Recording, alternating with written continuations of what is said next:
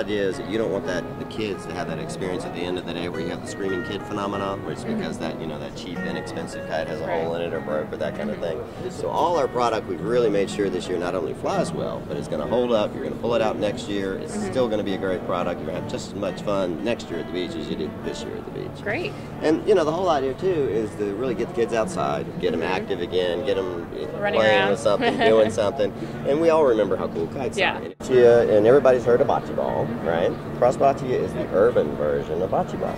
So rather than have to just find some sand and have these big old heavy balls and worry about all that stuff, this is something that we can play anywhere. So we can play it in 3 dimensions. We can do it downstairs, we can do it up onto a shelf, we can play it inside, we can play it outside. There's no limitations.